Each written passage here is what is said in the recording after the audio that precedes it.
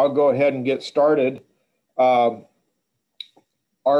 agenda for tonight is a little bit of introductions. We have fishery staff from across the state. We have some park personnel online. We also have some wildlife staff and law enforcement online to help answer any questions.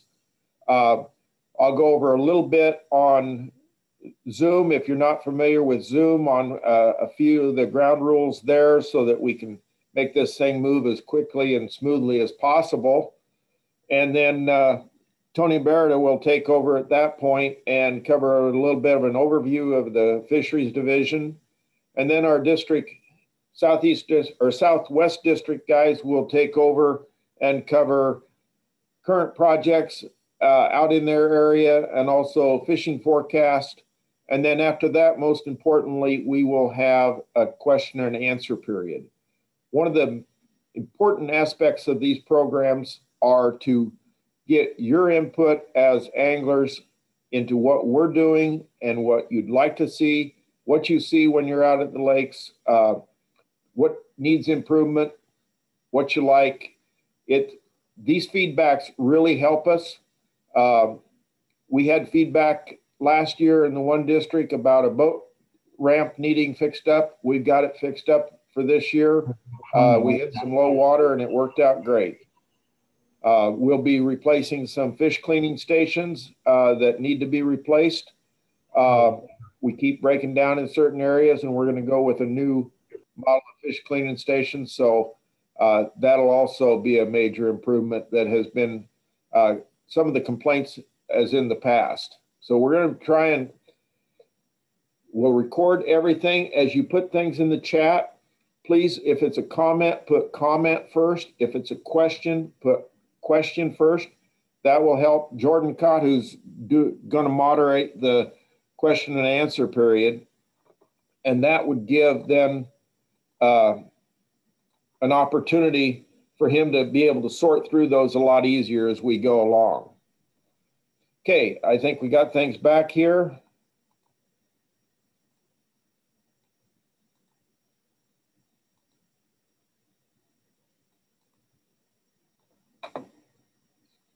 We're acting a little slow here.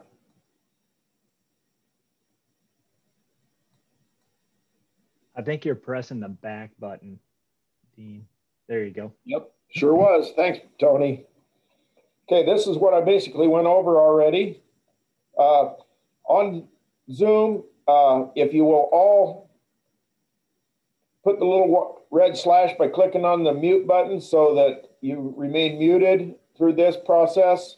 Also a slash through the video so that your video is not showing. That helps with the speed of the process of the machine. And then the chat button is the one here in the center here. You click on that and it'll bring up a little screen off to your right that you can enter in any comments and stuff. And then if you have trouble, there's a reactions button. It will allow you to raise your hand if you need help with something. And with that, I'll turn it over to Tony.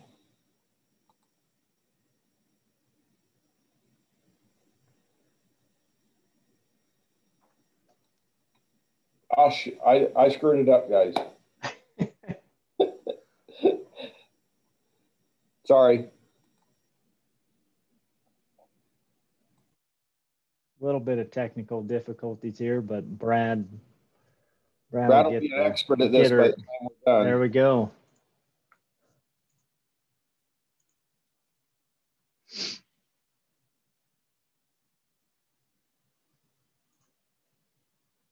Okay, we're back up and rolling here. So as Dean mentioned, I'm going to go over kind of an overview of our Fisheries Division. My name's Tony Barrett. I'm an Assistant Division Administrator with our Fisheries Division Fisheries Management section.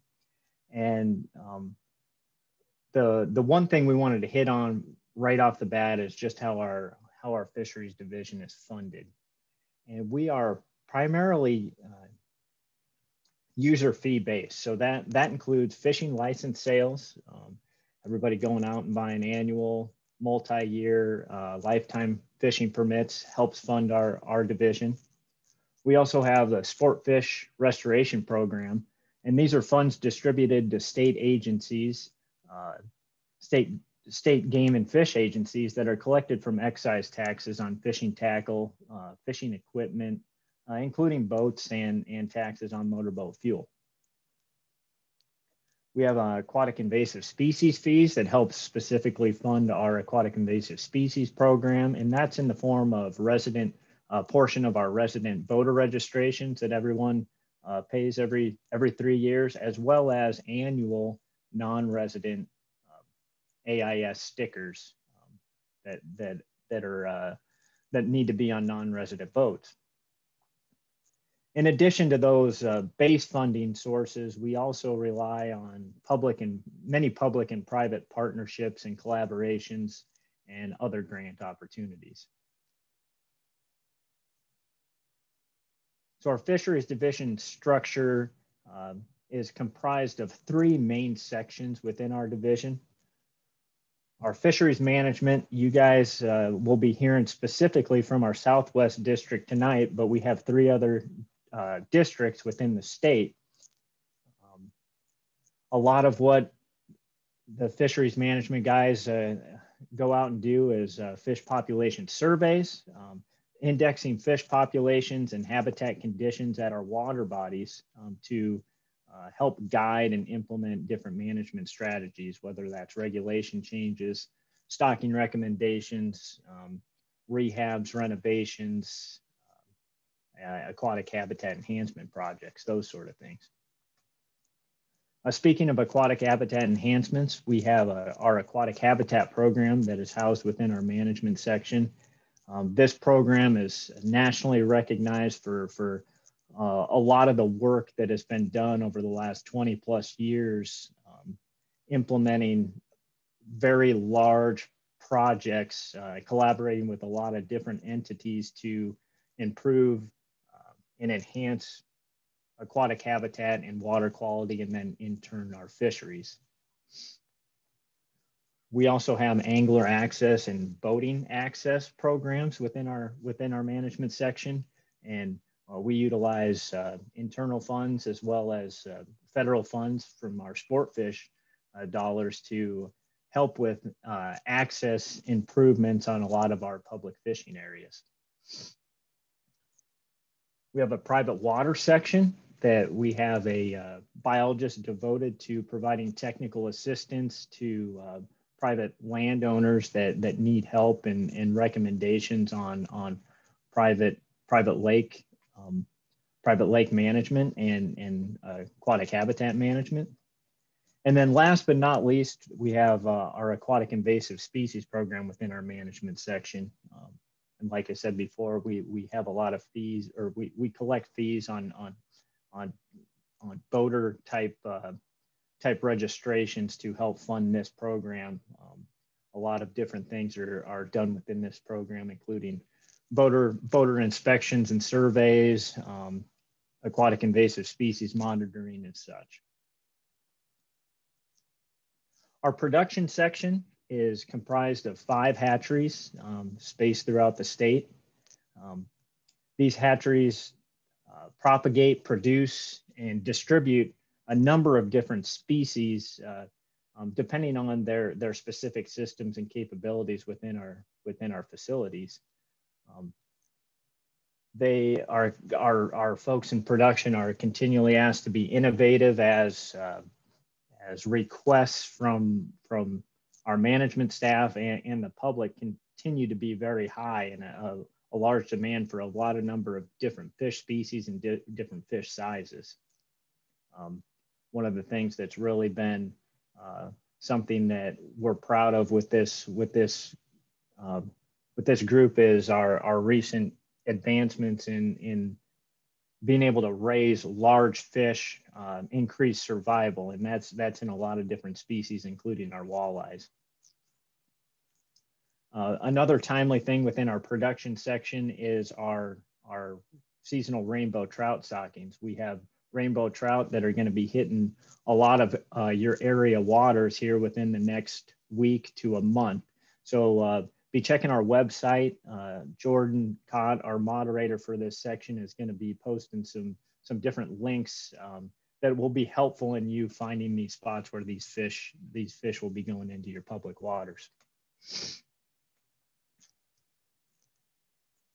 And then our other section is our research section. Within our research section is housed our Rivers and Streams program, who conducts surveys and different projects on warm water and cool water streams and rivers. We also have our Missouri River program within our research section. There's a lot of monitoring that's being conducted with native fish community in the Missouri River, and especially tailored to our federally endangered pallid sturgeon. We also have members of our research team that work very closely with universities, collaborate and contract different research projects with our universities. And currently we have projects going on with the University of Nebraska, Lincoln, Kearney, and the Nebraska Cooperative Fish and Wildlife Research Unit. We have experts, fisheries professors, and experts in the field that really help us answer some questions about our fisheries to help guide our management. We have a couple other components within our Fisheries Division that are very important, and one of them is our aquatic education program. And Larry Pape, our program manager there, does a lot of work with different programs to educate our public on fishing related activities, aquatic education. And he relies heavily on volunteers for this program. We are very, very thankful for everyone that's been a volunteer and been helpful in coming out to these programs and helping us conduct these. We couldn't do the volume of projects and programs without you. And then we have our outreach program headed up by Daryl Bauer. He does all kinds of different things to help get information out to you, the anglers, whether that's through blogs like Barbs and Backlashes, our Nebraska Fishing Facebook page, different publications that we put out like our fishing forecast and our fishing guide, all kinds of different things to get information out to you. And I'll just put in a plug for our new fishing guide for 2021. We made some changes to that, and it's very important as we enter the new season and likely open water season here very soon, that people familiarize themselves with the new regulations that have been put in place for 2021. And then also just familiarize yourself with the guide itself, as we've made some new formatting changes. And with that, that's the basic overall division structure and how we kind of function within our fisheries division.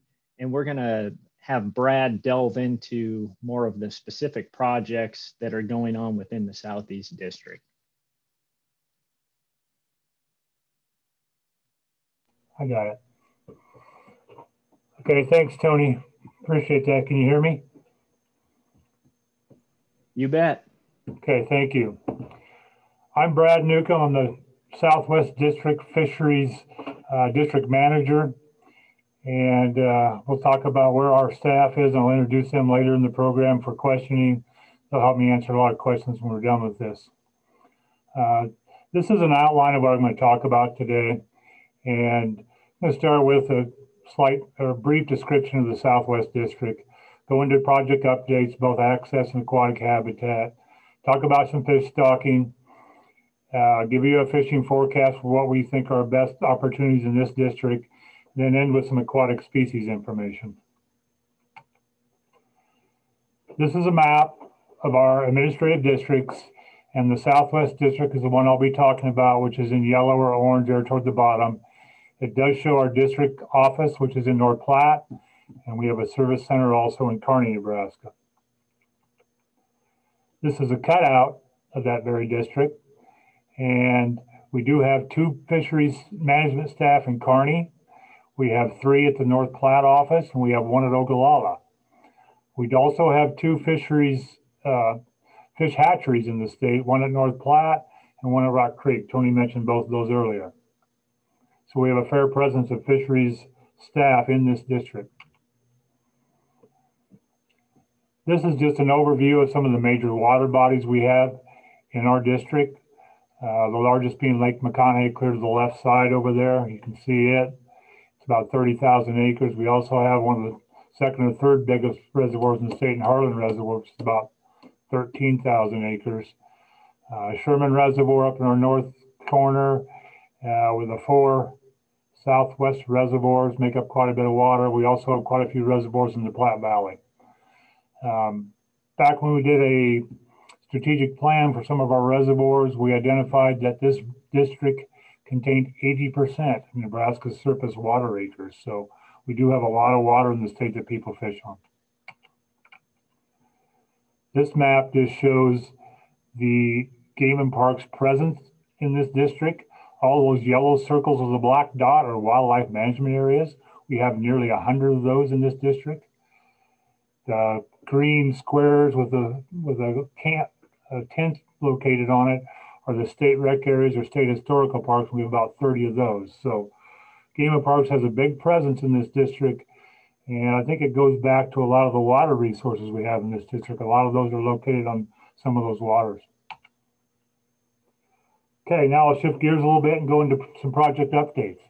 These are just some aerial photos of some projects we've completed in the past. I'll start with a project history. From 1990 to 2019, we completed 34 projects in this district. If you look at the map, the red circles are all access, angler access, boating access projects. The green triangles are aquatic habitat projects. A lot of times they include access as well. You can see we have a pretty good distribution across the district, and we've completed quite a few projects so far. To some current or future projects. One of the biggest we got coming up is Lake McConaughey Angler Access. We've got major upgrades coming to Martin Bay and Cedar View, boating access areas that people use quite often out there. There's a list of features on the right side that shows some of the things that will be going into Martin Bay with a new boat ramp, new boat dock, new parking, area lighting, a new fish cleaning station, restrooms, and the entrance booth. Quite a bit of things going on in Martin Bay. This is about a $4 million project, including the entrance booth, if you include both sites. And this will cause some inconvenience for people using the reservoir in 2021. Martin Bay will be closed most of the recreational season for its construction work. We will open the low water boat ramp as conditions allow. And Cedar View has a shorter time frame. It should be only closed 40 to 60 days. We're going to try to make those days after July 4th to maintain some access to some pretty good walleye fishing up there in the Cedar View area.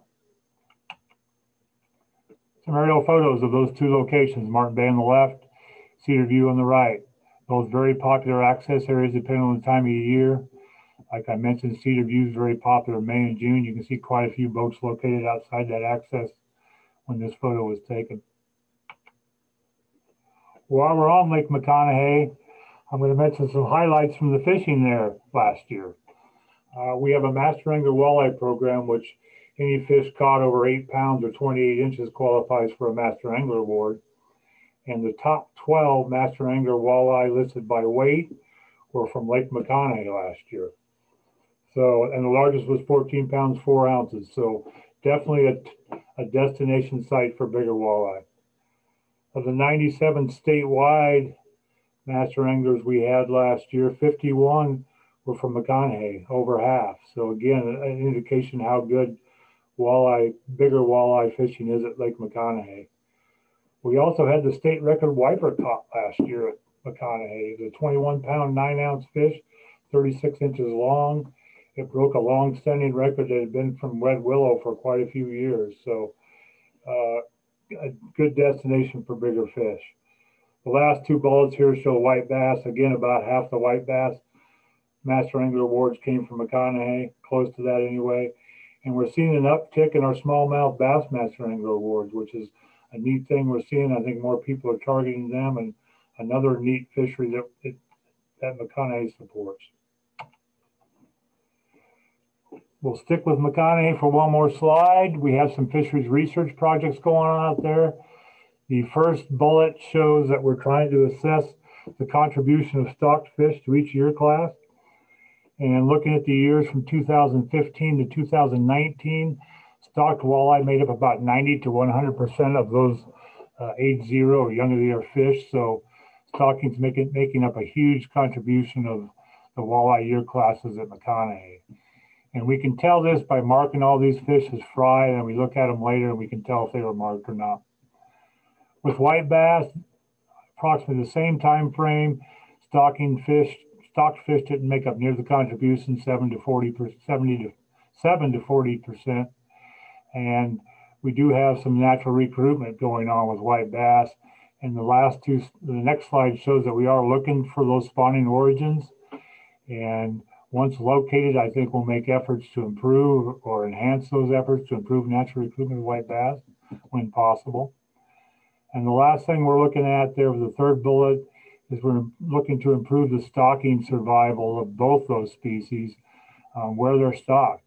And that's based on the presence of predators, available zooplankton or food, turbidity, bank slope, and hopefully we'll come up with best solutions to improve the survival of those fish as well. Moving to Harlan Reservoir, we have a cove restoration project scheduled for later this year, I hope. It's been a long process with mostly Corps of Engineers funding in cooperation with us. This is Methodist Cove. On the left, it shows this cove at high water. And you can see it does connect to the main reservoir, does have some turbid influence from the inflow at that picture. On the right, you'll see the same cove at low water levels. And there's quite a disconnect from the main reservoir to the cove at this water level anyway. And what we want to do in this schematic, which is kind of hard to see, but basically we want to make that connection to the cove, to the reservoir, more available at many more elevations. And certainly maybe not up to full or to real low elevations, but quite a few more, and make that a better habitat for a lot of our cove habitat species. This note up on top is, like I mentioned, this is Corps of Engineer funding. It's called 1135 project. We've been about 2 years in the planning phase, but we're hoping to see this go to the construction, bidding and construction phase later this year. While we're talking at Harlan, I'll bring up some fish attractor structures we've been using. These are the Georgia cubes that most people have heard about by now. They're basically a PVC and corrugated plastic pipe structure that are easy to build, easy to move, easy to deploy. So they're a lot easier to deal with than cedar trees, which we've done many times in the past as well. At Harlan, we placed these structures in 2 different years. 2018, we placed them in this location at Hunter Cove. We do have coordinates for that. We do have coordinates of the ones they placed at 2020, and some of those are on the south side of the lake at Patterson Harbor, near Patterson Harbor, and the south end of the dam. And we've used these structures in other locations in the state. So feel free to ask us questions about where some of these are and how they work so far. Moving to Sherman Reservoir. We have quite a bit going on there as well. Back in early last year, 2020, we had new boat docks installed in Marina and Thunder Bay, the main 2 boat access locations. And the picture there to the right is an example of one of those at Thunder Bay. We do have plans also to look at new dock and ramp facilities at Trail 10, and hopefully that'll happen in the near future. We also have some new fish cleaning stations scheduled for Sherman Reservoir. We might get 1 or 2 this year. We're not quite sure. It's in the planning phase yet. They'll either go to Marina or Thunder Bays or both. And these cleaning stations will be the new rotary grinder design. I don't know if you've watched some of the previous projects. They've talked about those a little bit.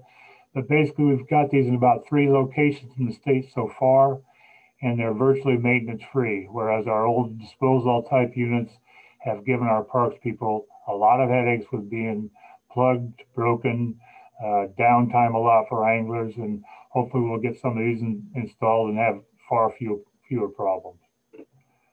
The third bullet shows wave attenuation structure.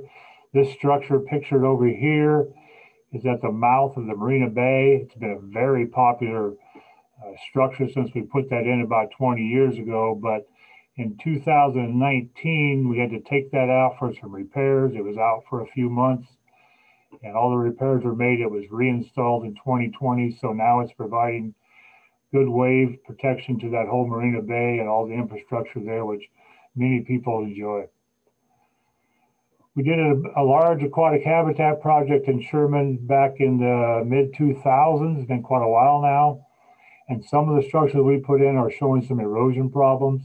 This is a breakwater structure at this bottom picture that's showing some erosion problems, and we have repairs planned for 2021 to make that a more solid structure. Moving to Elwood Reservoir. Late in 2019, early 2020, Central Nebraska Public Power and Irrigation, who owns and operates that reservoir, located a seepage problem near the inlet pumps, which are located or shown in that picture there. And repairs are ongoing. I guess most are scheduled to be done this fall. So the reservoir currently is quite low. It's about 20 feet low from conservation pool or full pool. They do plan to partially refill this spring, but during the construction phase, the water levels will go no higher than 10 feet below full pool. So we won't see the reservoir fill up, but it will get quite a bit higher than it is right now. We've got some new boat docks going at various locations across the district. Elwood Reservoir and Swanson are two. We've got some others in the works, and the plan is not quite complete on those yet. On the left, it shows a picture of the current dock at Elwood Reservoir. It's about 23 years old. I think we found out the age of that. And the last few years, we've been having a lot of problems with it. Leaking floats, broken frame structures, quite a few repairs being done, and some downtime for anglers. So it's in the planning phase to put a new boat dock in there. On the right shows a aluminum gangway, which is basically the structure that leads from the boat dock up to a walkable surface on the ramp or near the ramp. And I think we'll be putting quite a few of these aluminum gangways in for two reasons.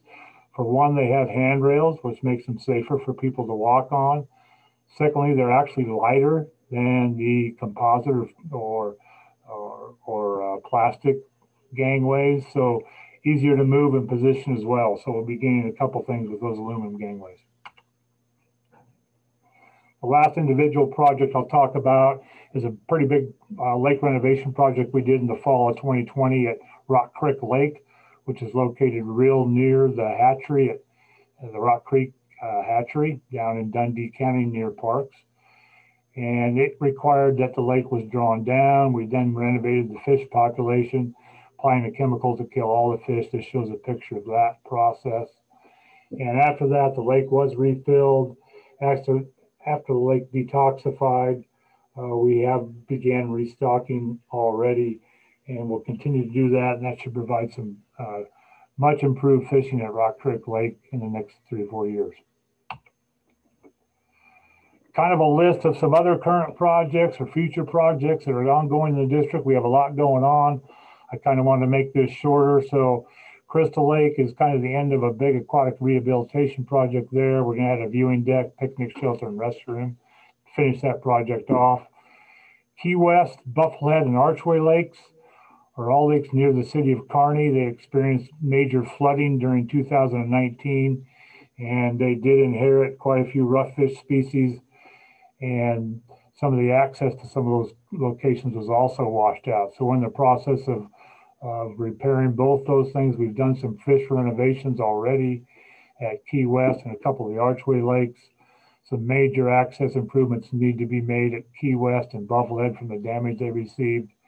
And that project will be, those projects will be starting pretty soon as well. North Platte and Cozad I-80 lakes both have some upcoming angler access improvements that will greatly enhance what's there at those locations right now. Phillips Canyon is a lake downstream of Johnson Lake on the Central Nebraska Public Power and Irrigation District canal system. Many of you are aware of that site. The current site we have there is on a minimum maintenance road. It's very difficult access during certain weather conditions. We are looking at a whole new boat ramp site, and that would be located on central property, but the long-term management will be with Game and Parks as a state recreation area. Victoria Springs Lake up near Anselmo is on one of our state recreation areas.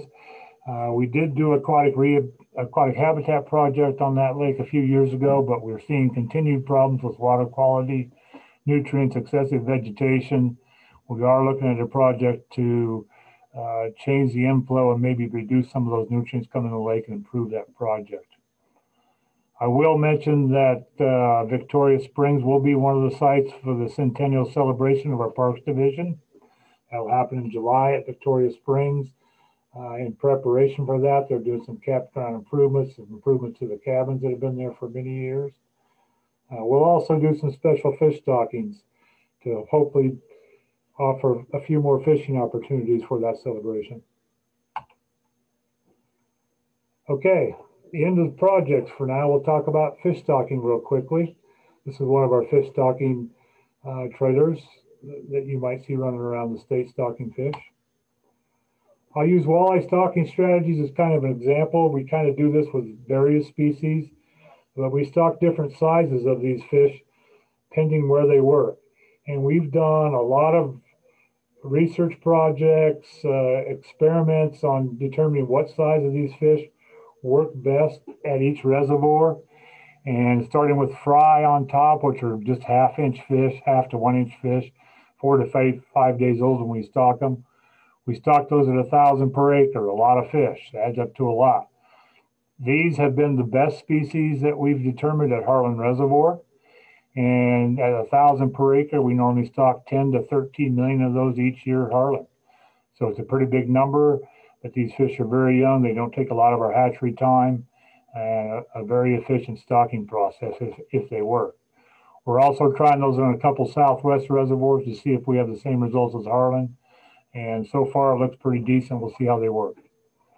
Moving down to the second picture and description here, fingerlings are 1 to 2 inch fish. And we see this is our most common walleye stocking across the state. We usually stock those at 50 per acre, sometimes up to 100 per acre if we determine the need. And some of the major reservoirs in the Southwest that we stock with those are McConaughey, Sherman, and most all the Platte Valley reservoirs. Moving to the last category are advanced fish. Those are advanced walleye. I included saugeye here as well.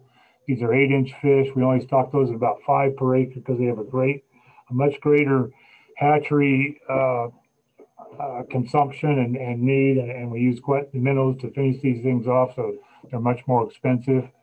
But we are trying these at a couple of our bigger reservoirs, Swanson and Enders, along with some smaller reservoirs such as Mormon Island, Sandy Channel, Warex, and Cotton Mill. And so far they look like they're doing well at all those locations. So we'll continue the experiment and see how those work in the long term. Saugeye are a species we're trying in some more turbid reservoirs. Pioneer Trails is over by Aurora, Nebraska. Hayes Center over by Hayes Center. And we don't have current survey information to see how well they're doing, but we'll have that very soon. I included this slide to show you a method we're using to help improve stocking survival on most all of our fry and quite a few of our fingerlings as well. And that's boat stocking. The hatchery truck arrives with the fish from the hatchery. We tube those into tanks on the boats themselves full of water. And then we take those out to the lake and distribute those at the lake away from predators by the shoreline. And also hopefully places where there's more zooplankton to improve the survival of these fry and fingerling as well. And we've been doing this for quite a while at some of our lakes, and I think it's helping quite a bit. I'll mention our trout stocking that Tony already mentioned. These will be coming up in the next few weeks in March. And I listed some of the major waters that we stock in our district on the right side there. You can see the top 2 are state recreation areas and the lake numbers there. Those Windmill and Fort Kearney are both near the city of Kearney, not very far away. You can see most of these others are stockings in or near larger cities, basically, or medium-sized cities. And we do that for a couple of reasons. It provides great access for a lot of people, and especially for kids and families. And we want those people to utilize these trout stockings, and it works very well. I will mention that all of our fish stocking information is on our website. This left panel is an exact copy of a website or the website page that comes up when you get to fish stocking. And there is a search box on that page that allows you to search by species, water body, and dates. So you can basically pull up any stocking that we've done in the past from about anywhere and any date and for any species. A good resource for people wanting to get fish stocking information. With that, I'll move into our fishing forecast. Our fishing forecast is both a print and website publication that's shown here, the cover of this from 2021. It basically includes a lot of graphs for each species. It shows a statewide basis of fish caught. It also includes some text that describes and provides more information on those graphs. But basically, these graphs show total number of fish for each bar, and each bar is divided into colors that shows different size groups for those fish. The information to produce those graphs comes all from our fall surveys or our fish population surveys, where we use gill nets to sample open water fish species like walleye, channel catfish, white bass, trap nets to sample shoreline species like bluegill, crappie, and yellow perch. And neither one of those net species are very good for collecting largemouth bass, so we use electrofishing boats to collect those. We also use electrofishing to collect some young year and 8-0 fish when we're assessing those in our reservoirs. I'll show you just a few graphs. This is a statewide walleye graph. It shows, again, the bar height is the total number of fish sampled. So you can see sample about 30-some walleye at Winters Creek. McConaughey, we sampled just about 33 walleye per net. These yellow bars throughout this graph show all the southwest reservoir, all the lakes in our southwest district. They make up about half a lake sampled for walleye last year in the state. And you can also see we go from about top to bottom on numbers and ranges of size ranges of fish. Note that McConaughey certainly is one of our best fish for abundances, and the next slide I'll shows you it's pretty good for size as well. This is just our southwest district walleye. We pulled those out of that big graph. And again, walleye at McConaughey is certainly the highlight of this graph. This light blue portion of this bar are fish from 20 to 25 inches long, and the purple or dark purple are fish over 25 inches. Certainly the best location in the state for fishing for bigger walleye. Elwood also shows a pretty good population of larger walleye, and quite a few lakes in our district are good walleye fisheries. This is a statewide white bass graph, and it's a terrible graph because of one thing. This big bar over here kind of diminishes the rest of the whole graph. But that's the point I wanted to make with this graph. This big red bar, this big red bar are all, well, I'll back up just a step. About 20 white bass, 10 to 20 white bass per gill net is about normal for a lot of lakes that we sample. Well, this year at Harlan Reservoir, we sampled over 120 white bass per gill net. And most of those were made up of this red bar, which are 6 to 9 inch fish. And most of those that we actually sampled were 7 to 8. Those fish were all determined to be the 2020 year class, or those recruited last year. So they grew to a pretty good size in the fall to be 7 to 8 inches long. And these will provide what I assume will be excellent white bass fishing for the next few years at Harlan Reservoir. Statewide crappie is this next graph. And I just brought this up to highlight two major reservoirs. Most of these lakes, if you look at this, are smaller reservoirs that contain most of our crappie populations in the state. Well, these two yellow bars in our southwest district are exceptions to that.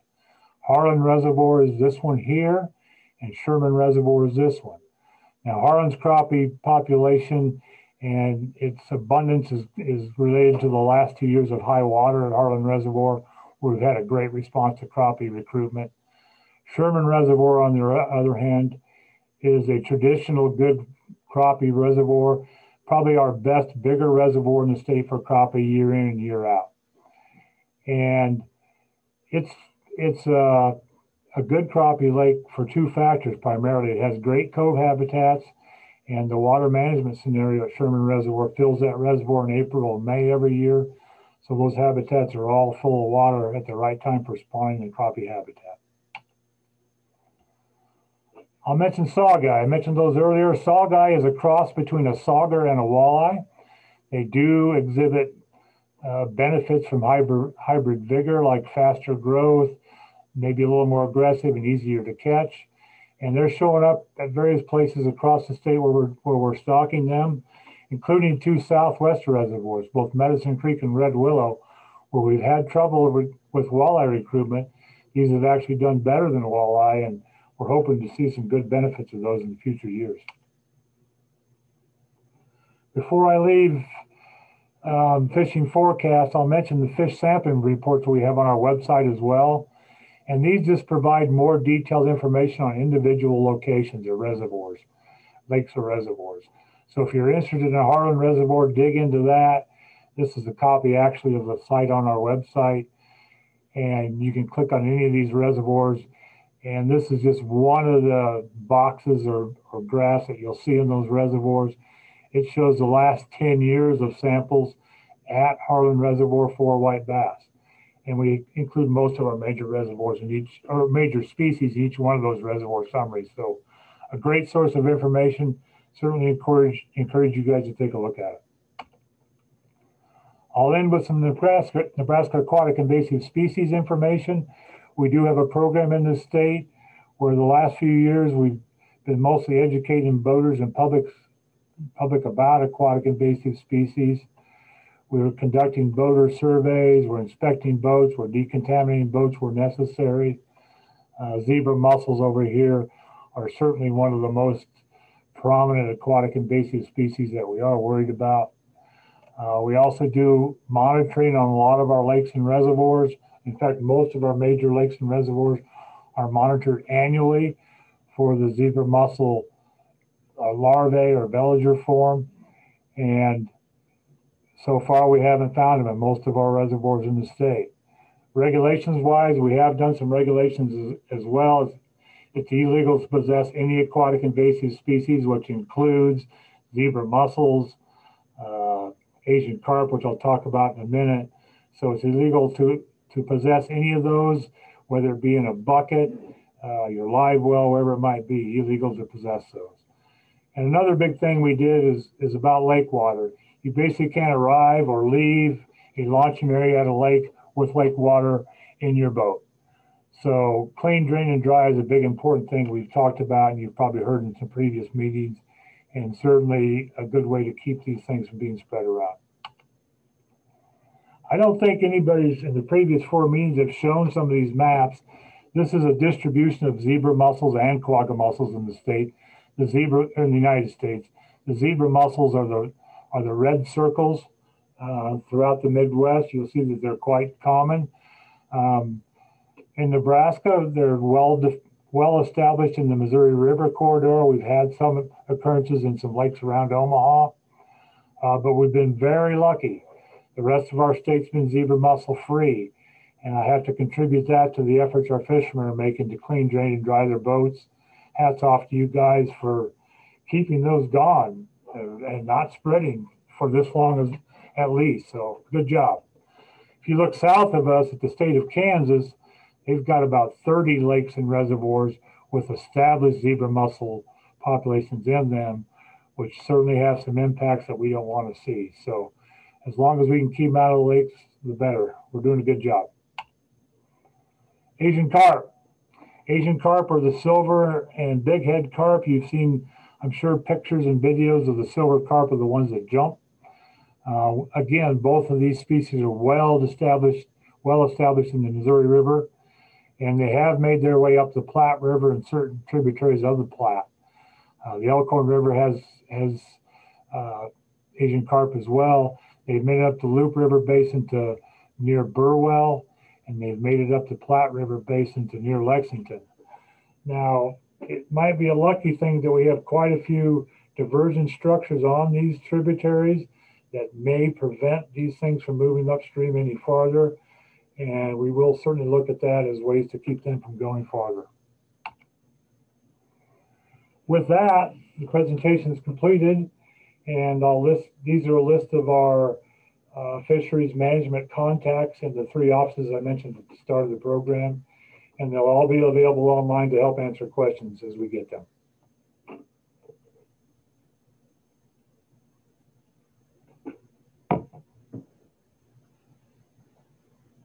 Thanks, Brad. A lot of great things going on in the Southwest District. At this point, we're going to turn it over to Jordan Cott, who's going to be moderating our question and answer period. And there's been quite a few comments and questions come in the chat box. So he'll start down that list and divvy out the questions to the appropriate folks on the meeting here.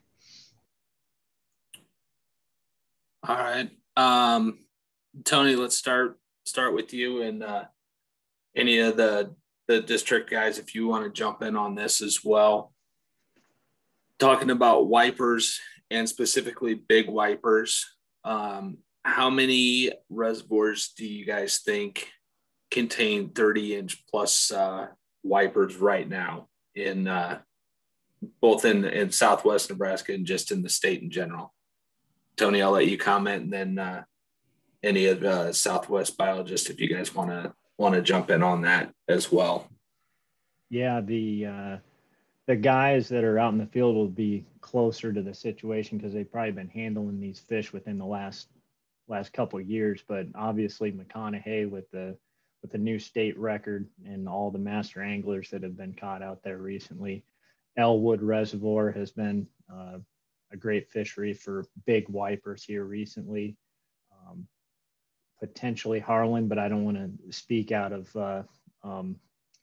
Brad can probably comment a little bit better on that, and I'll let the other guys kind of chime in that are a little bit closer to those situations. This is Brad Newcomb again. I'll make a quick comment on that. Tony hit the major ones. McConaughey, Elwood, Red Willow have been traditionally our source for bigger wipers. Harlan certainly varies quite a bit. We had some very poor recruitment for quite a few years, but then we did some experimental stocking of fry in 2017 and 18 and had tremendous success. So those year classes will move through the years, and down the road, I think we'll see some trophy wiper potential at Harlan as well. So you're right, Tony. And they don't take very long to grow. They grow very fast. They do quite well in our shad forage base in all of our lakes. So they get to be a big size in a pretty short time.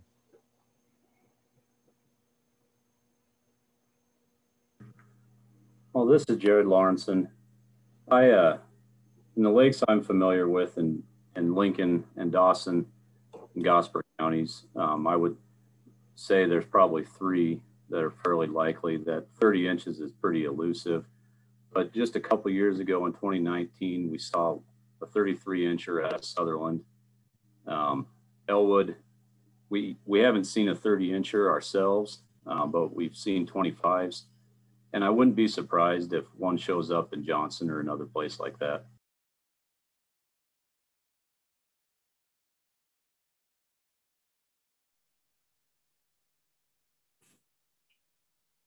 All right. Thank you, guys.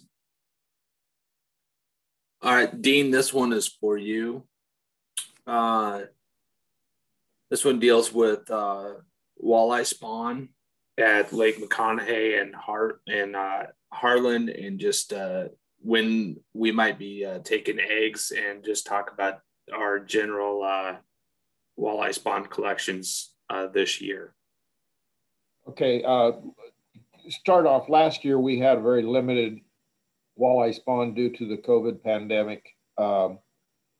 We did do a very abbreviated walleye spawn last year and collected a small number of eggs to provide enough eggs for fingerling production and advanced fingerling production in our hatcheries, but we were not able to provide enough for all the fry stockings in the state. This year, we do have plans to expand that. We're probably going to target primarily Merritt Reservoir for our walleye spawn. Most of our walleye spawn will be initiated in that first full week of April. We'll probably do it in 2 different 3 to 4 day runs if possible. We need basically 600 quarts of eggs, which is a fair number, but the guys are pretty good at it. With Merritt Reservoir, we can limit our exposure to the public so we don't expose our crews to additional folks around. We want to limit access to those areas simply because of the COVID pandemic yet. If we need to, we will finish up at Lake McConaughey. If we do that, we'll probably close off one access point, bay area, to work out of, and just do a day or 2 operation there to finish up if we need to. But we're going to concentrate on Merritt Reservoir and concentrate on using the same folks to do the broodstock collection as well as the spawning. Would be another crew that does the spawning then, and we can keep those crews separate so we don't expose people to additional risks.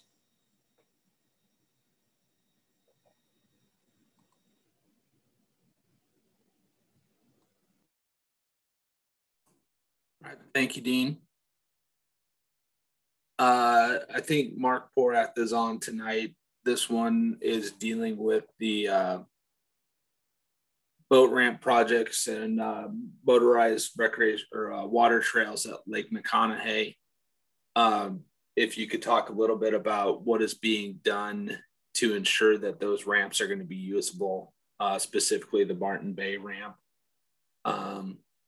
at varying water levels. And Brad, if you want to touch base on a little bit of that as well. If Mark is not on. I'm on. You Okay. can hear me. Yep, there we go. Good. Yeah. McConaughey project is kind of unique. It's part of the overall planning strategy for improving, making a lot of improvements out of McConaughey over the next 3 to 5 to 7 years, depending on what it takes to get it done.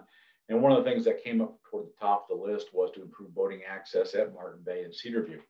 And so we started putting together some plans on how to best do that. There were some real obvious ones, repair some docks and new restrooms and things like that. So we're in the process of doing that. The real challenge there, as the chat question really identified, is that because of the broad distribution of water levels that happen every year, it's very difficult to have a high quality launching situation at all those different water levels. And so we have a plan in place specifically at Martin Bay, where we're going to try to target pouring the ramp at the lowest points each year. And we're hoping that with a little bit of luck, we can get down a new ramp at a new angle, a more desirable angle, and then hopefully we can push the last 100 and so feet in while there's water there. So our hope is to get to the point where we have got that ramp in service, good condition, for the vast majority of water years.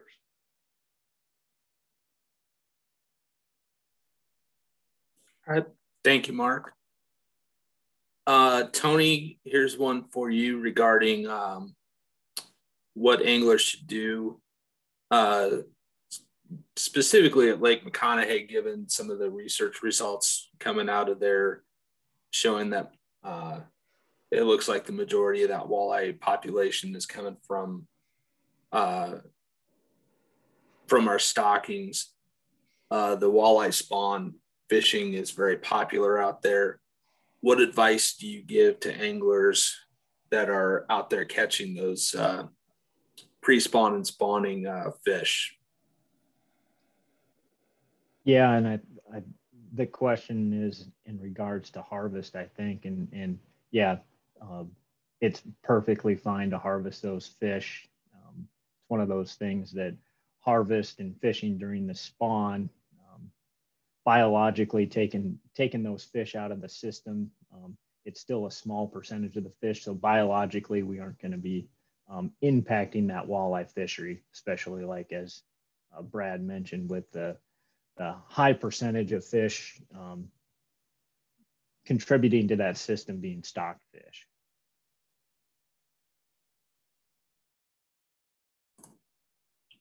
Thanks, Tony. This next question has to do with Rock Creek. Brad, do you want to send this out to Sean? Will trout be restocked out there? Yeah, I'll take that one, Jordan. The plan right now is we're going to hold off trout stockings until March 22. We want to give the panfish and the largemouth bass the opportunity to get established before we start putting advanced fish on top of them. And then it'll be status quo at that point, starting in March 2022. All right, thanks, Sean. This next question has to do with the water body out there, Mormon East, and anything that is being planned to get access for kayak anglers over to that water body. Yeah, I can answer that one for you, Jordan. Hi, I'm Brad Eifert. I'm a fisheries biologist here in the Kearney office. And yeah, Mormon Island East is actually owned by the Department of Transportation, as are several of the other interstate lakes up and down I-80, mainly the ones that are located by the rest stops and at Alda. But it's the Department of Transportation's policy not to allow any boats on their waters. And we've worked with them over the years on several different occasions, trying to get them to allow, non-powered craft and that type of thing, but they haven't really wanted to go that route because of liability issues. And so we have all those DOT owned interstate lakes currently closed to boats. I guess if you wanted to try to, contact somebody at the Department of Transportation with some letters or phone calls, emails, or whatever, that might help. And but at this point in time, yeah, all of them are closed to boating. All right. Thank you, Brad. Another trout stocking question. Are there any plans to stock or keep trout in Frenchman Creek?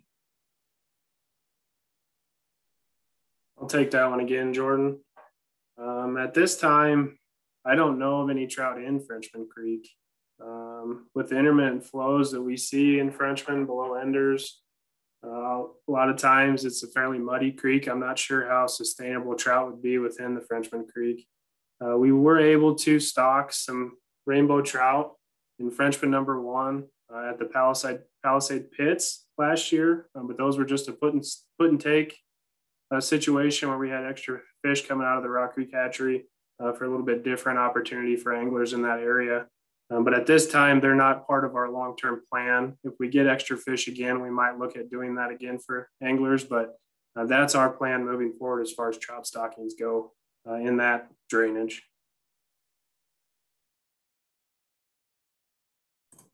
All right, thank you.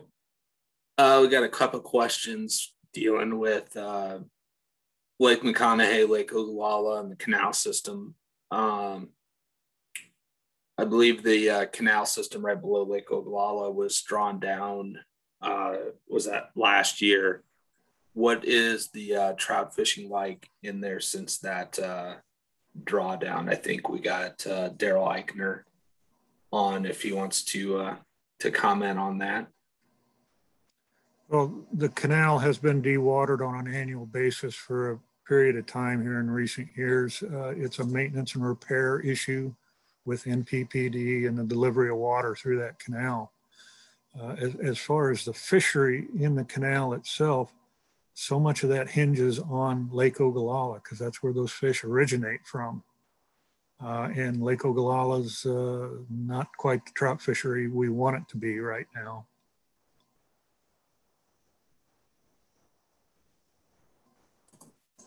All right.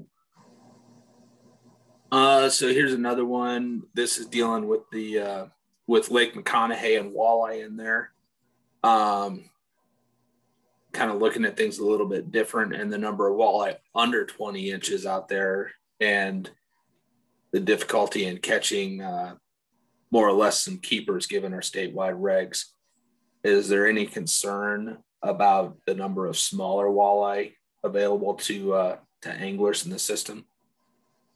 Well, our survey shows that they're there, maybe not in the dominant numbers we'd like, but they were still there in higher numbers than any of our other Southwest reservoirs. I've always considered McConaughey as a best of both worlds, quality and quantity. And it's from past angler surveys, 70% of the anglers fishing McConaughey are targeting walleye. So walleye is king here.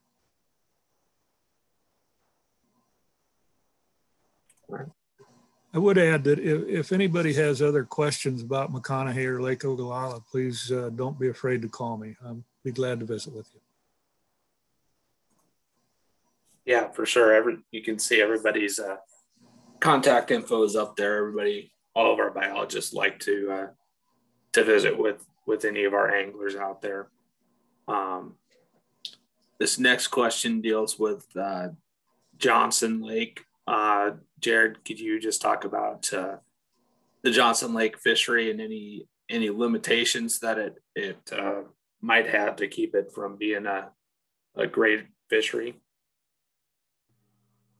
Yeah, thank you, Jordan.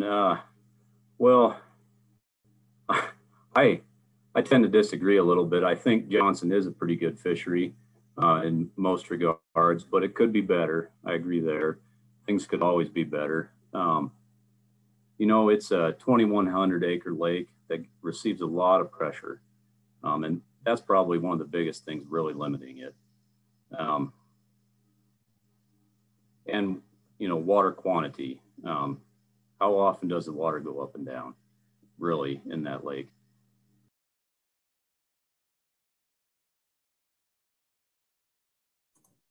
All right. Thanks, Jared. I'm going to throw this one up to any of our biologists that are on. Sawguys, anybody might know, are hybrids between sauger and walleye. Does anybody care to comment on what their potential spawning behavior might be? Do they come into the rocks similar to what a walleye might do for somebody that might be looking to target them this spring, similar to what they do for the walleye spawn? I think Daryl Bauer's on. Maybe I'll put Bauer on the spot. Sorry, Daryl. No, I'm awake. Sawguy are hybrids, but they are capable of reproduction with both parent species or with another sawguy. So they definitely do spawn. They definitely go through the spawning motions. Now, whether they do more of the spawning habits that sauger do or walleye do, your guess is as good as mine. They're hybrids. So probably somewhere between the two, or depending on which parent species they might be spawning with. All right. Thanks, Daryl. All right, Brad Newcomb, this is a question regarding the white bass explosion at Harlan recently. Let you talk about that a little bit compared to the numbers that were down there in 2018 and 19 compared to what you guys saw in 2020.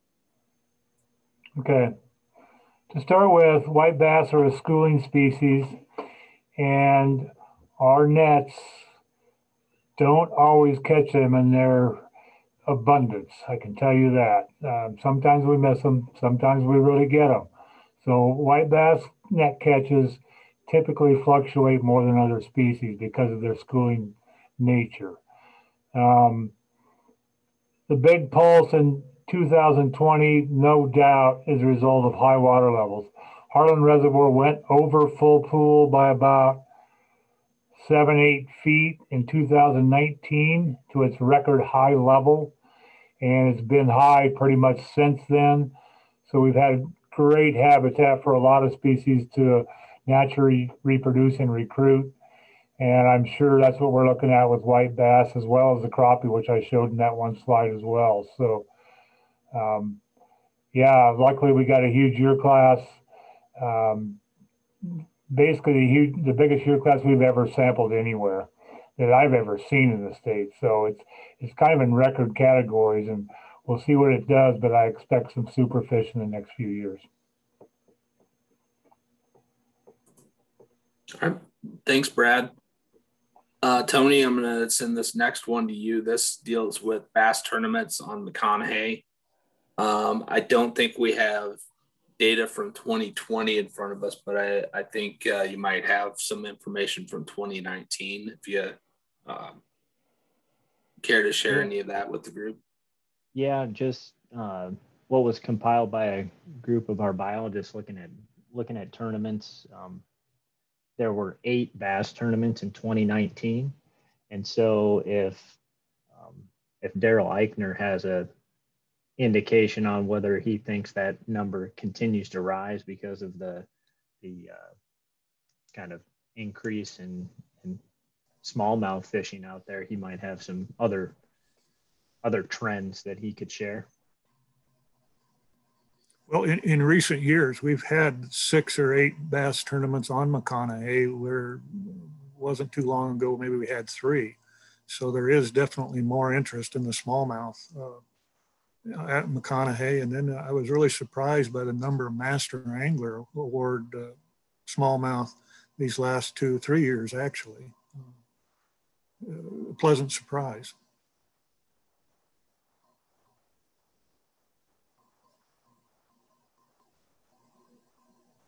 All right. Thanks, guys.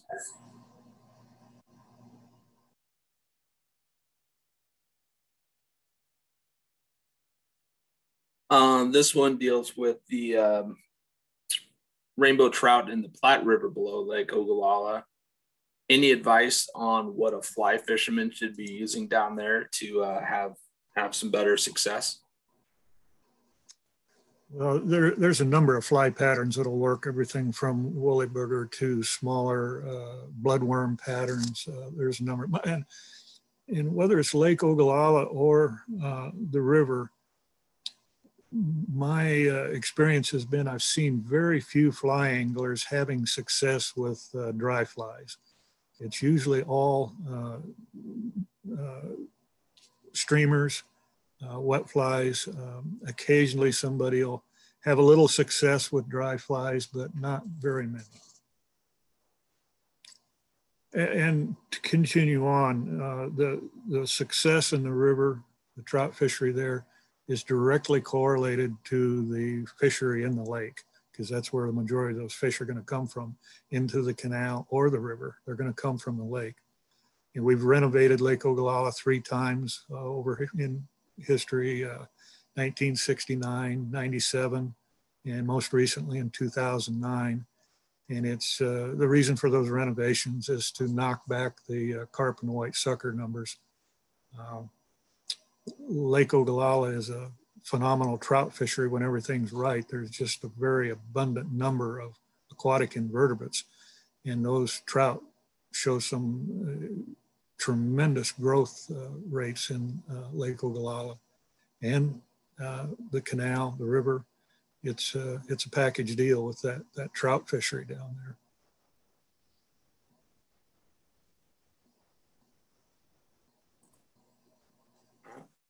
Thanks, Daryl. Back to Lake McConaughey. Daryl and/or Tony, if you guys want to look at this, or Newcomb, if you want to want to jump in on this as well. With the number of walleye that we're stocking in there and typical survival rate, is that sustainable for a healthy walleye population with our rising fishing pressure that we're seeing? You guys want to jump in on your thoughts on that?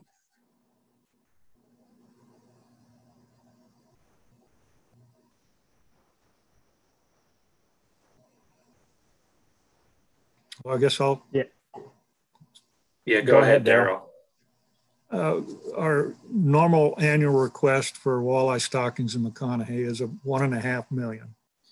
Now, there are some years we have bonus numbers available that exceed that 1.5 million.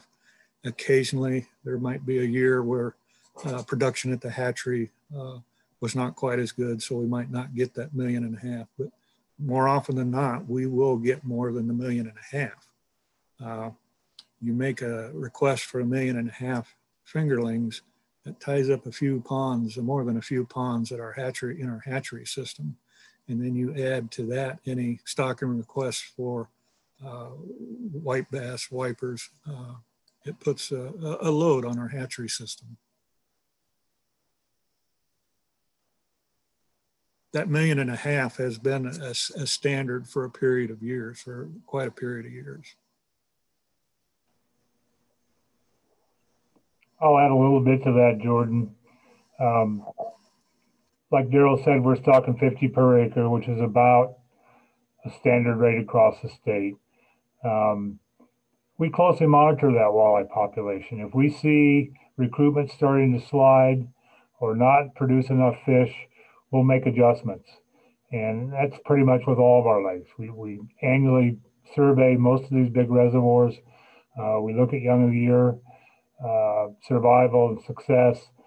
And if we see major changes to recruitment, we'll make adjustments as needed.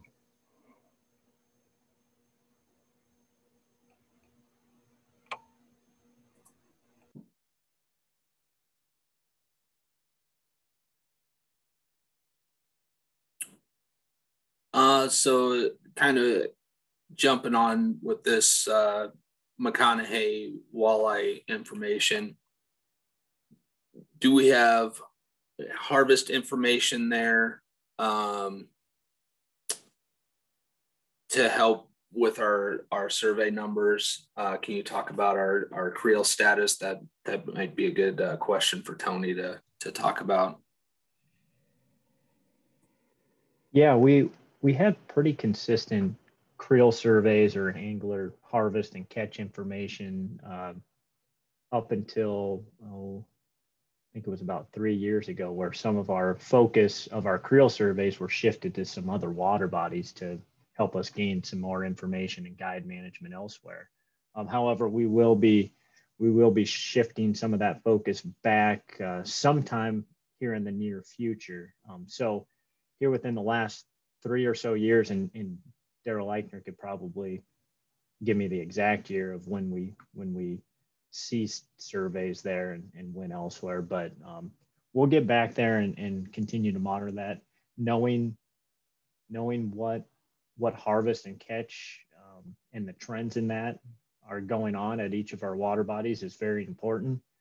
However, keep in mind, just like kind of with what Daryl was talking about with hatchery space and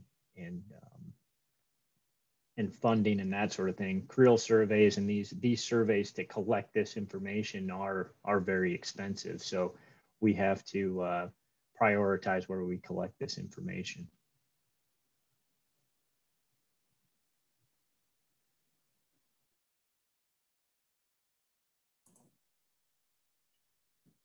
Yeah, and so another just follow up to that,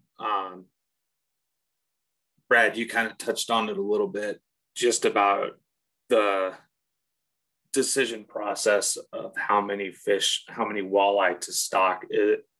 Is it a standard 50 per acre? Do you guys make adjustments annually on that based on your survey results, or do you keep that pretty consistent at 50 per acre? And does, I guess, does water level play into that as well? We try to keep that consistent. Like I mentioned in my presentation, we have done research and experiments on stocking rates to determine which one works the best. 50 has been a pretty consistent and good stocking rate per surface acre for fingerlings. We don't normally change that annually. If we saw a trend over multiple years, we'd probably look at changes, either stocking a different size, different rate. All those factors would be considered. So it's not a thing we do on an annual basis very often, but if we do see a trend one way or the other, we will make adjustments as needed.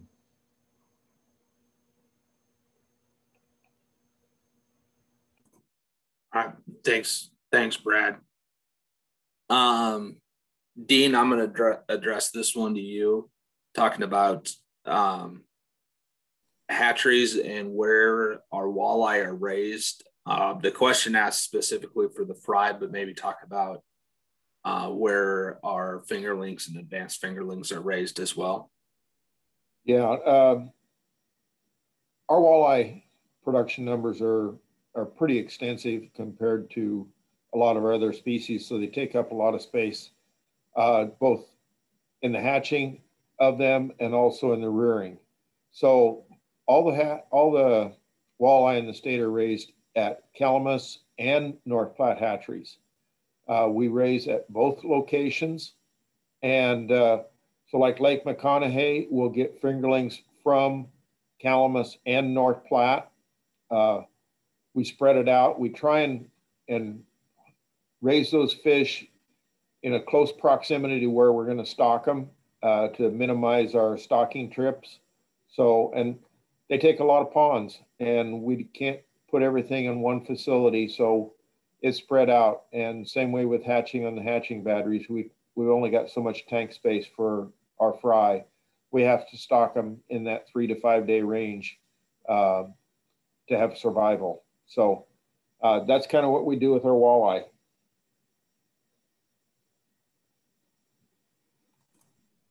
All right, thanks, Dean.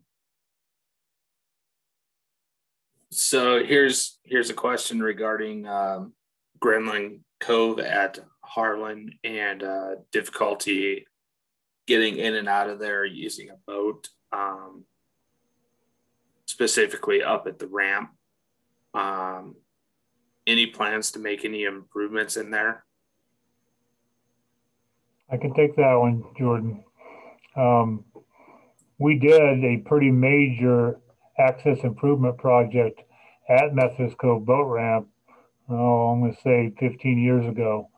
The 2 jetties were added to protect that ramp from waves.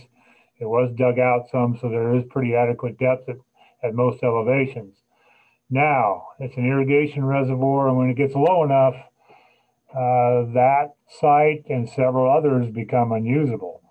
And yeah, if it's a popular enough site, if there's not other sites to use, it could be looked at for more improvements and more dredging. And I think it's on the Corps of Engineers list to do dredging as needed when the lake's lower.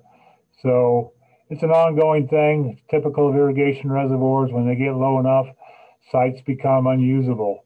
The Hunter Cove boat ramp at Harlan Reservoir becomes usable in about a 3-foot drawdown. So luckily Methodist is good till about a 15, 20-foot drawdown. And even if it gets that low, then we have to look at other options. But as far as I know, core dredging is the typical maintenance used at that site so far. Thanks, Brad. This is something that was discussed at some of our other meetings. Daryl Eichner, this is regarding the Lake McConaughey strain of rainbow trout and stocking those in streams west of the lake. Do you, or I guess anybody else on the call, know the status of that project that's going on? That would actually be more of a question for Al Hansen up at Alliance if he's on. as far as the McConaughey strain and the reservoir itself, the migratory quality of those fish moving from McConaughey up into those panhandle streams made them very attractive. However, Lake McConaughey is an aging reservoir, and as time has gone on, for these trout to survive in McConaughey, they need some thermal cooler water refuge. And as McConaughey is aged, the availability of that cold, cool water with enough oxygen diminishes, especially the lower the lake level gets. So in so many years, it can be a tough environment out there for summer survival of any trout in McConaughey. We still have a few. They occasionally show up in our surveys, but not many. And if Al wants to chime in.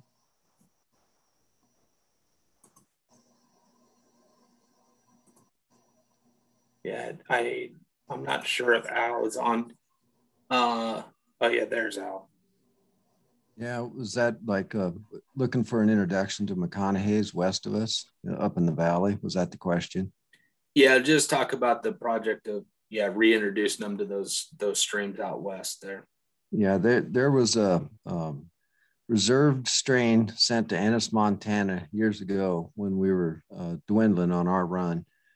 And there's a private group that has asked our permission to put them in about 5 different streams in egg boxes in the North Platte Valley. I won't name all the streams, but anyway, this is, I think, year 7, but year 6 for sure. And we haven't seen a return of them yet. And they're supposed to return on year 3. So like Daryl said, there's a lot of issues in the lake. The plankton, used to be 1.5 to 2 millimeters, and that's what they'd start growing on. We've got a world-class predator population down there.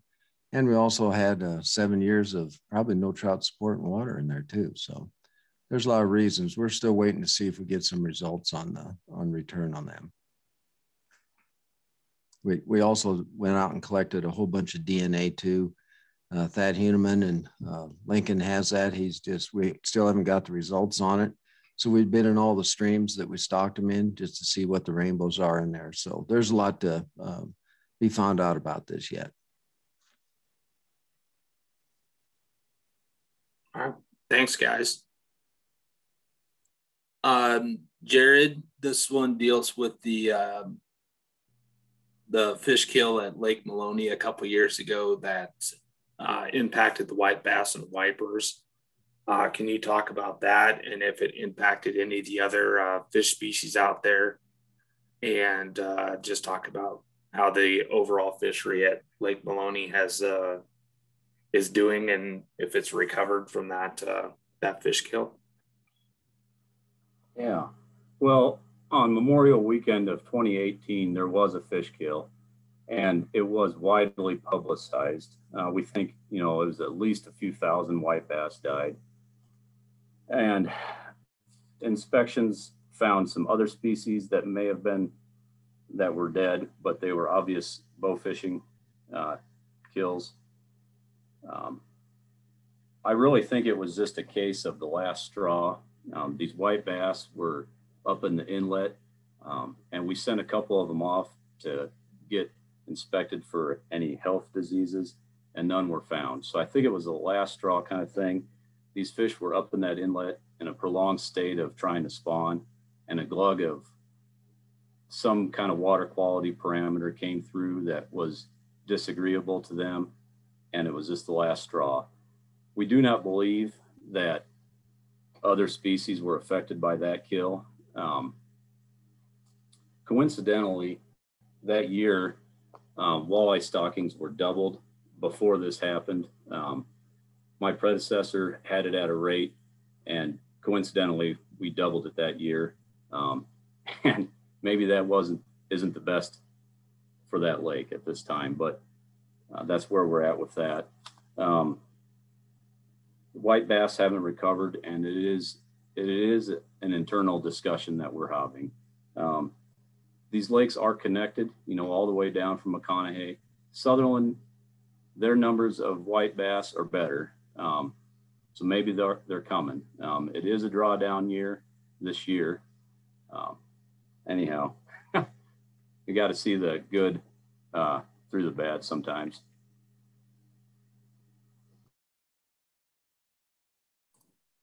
All right, thanks, Jared. This one deals with back to Lake McConaughey walleye and natural reproduction there.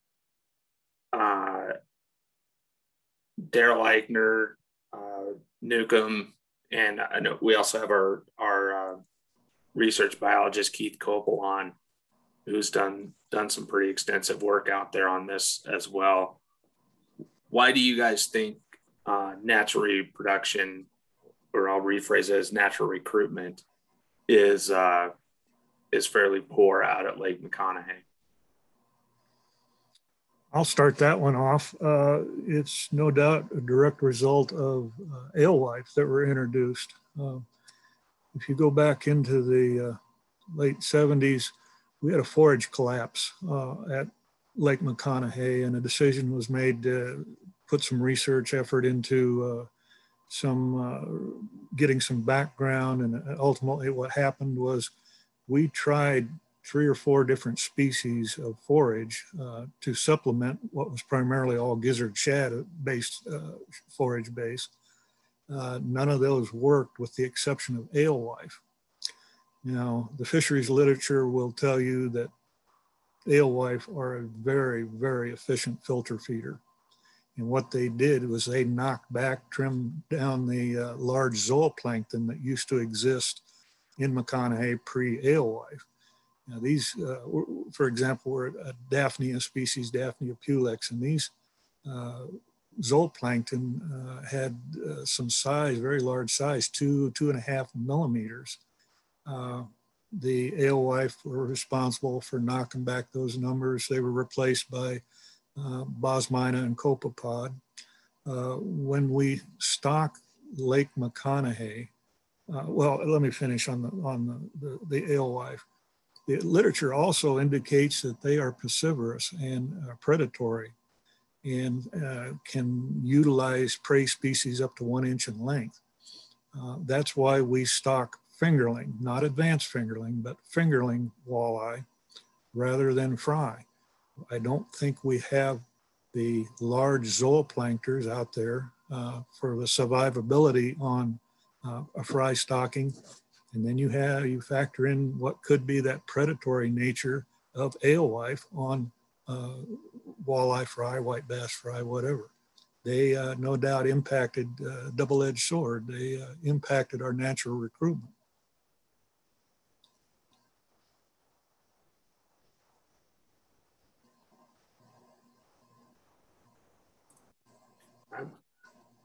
Thanks, Daryl. Sticking with Lake McConaughey, the white bass and wiper numbers seem to be on the uptick out there. Are the densities of those 2 species considered when stocking fingerling walleye? We stock request is made for around 400,000 white bass. The request for wipers is 75,000.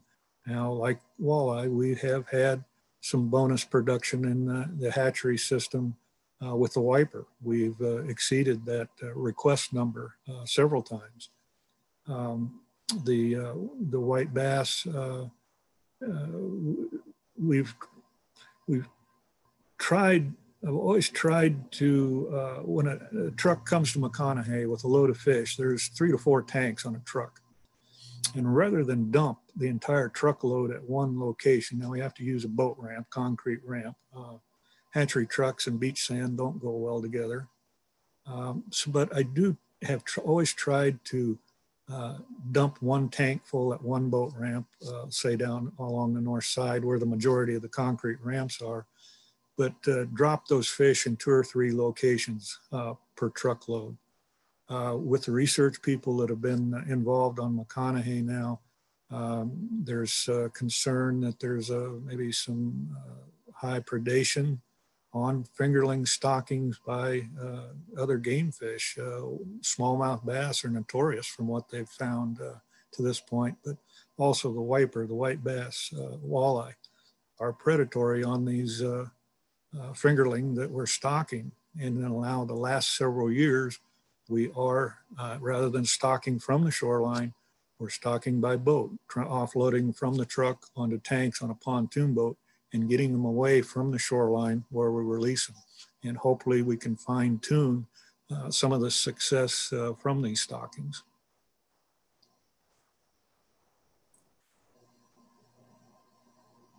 So Daryl, you kind of hit on moving those stockings away from the shoreline. One of our biologists did their graduate work kind of looking at this. Sean, do you care to talk about smallmouth bass predation on those walleye stockings and kind of some of the stuff that you found?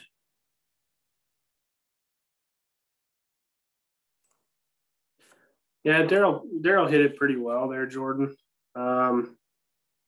So the primary concern with the smallmouth is they're very habitat specific within McConaughey. They prefer those rocky shores, especially on the southeast corner. And then we see them quite often right around our boat ramps because we move rock in to stabilize those areas where we build those ramps. And as Daryl touched on, that's one species that we identified and we know where they're at and we know we can avoid them. And we know that we've maybe been dumping fish on top of them in the past. So with going to this boat stocking strategy, we're hoping that if we can get away from some of those, we might be able to increase our efficiency a little bit, which could open up the opportunity to raise more fish in the hatcheries. I know I've seen a few questions come across the chat about the capacity in the hatcheries. Well, if we can get more efficient with what we're doing, see a higher return on these stockfish, it's only going to benefit McConaughey and maybe the rest of the lakes that are requesting fish as well.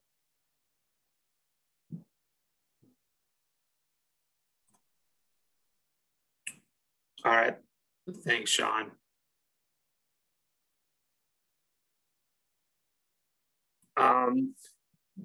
Dean, I'm going to give this one to you. This is in regards to the spearfishing walleye limit at Lake McConaughey is set at 4. And could you just touch base on how those limits came to be? Thanks, Jordan. There was a study done a number of years ago, and I don't remember the exact date on it, on spearfishing in Lake McConaughey and a lot of the reservoirs. And that was done probably 7-8 years ago, I think. Brad, do you remember about how long ago that was? And there's always been contention between our hook and line anglers and the spearfish anglers. And that's something that, you know, it's hard to regulate the spearfish anglers because out of sight, out of mind, so to speak. But for the most part, I think that most of them follow the rules and do what's right. But there was like I said, there was a study done a number of years ago, and that's how the limits were set on that. And I could dig that study up if the person's interested.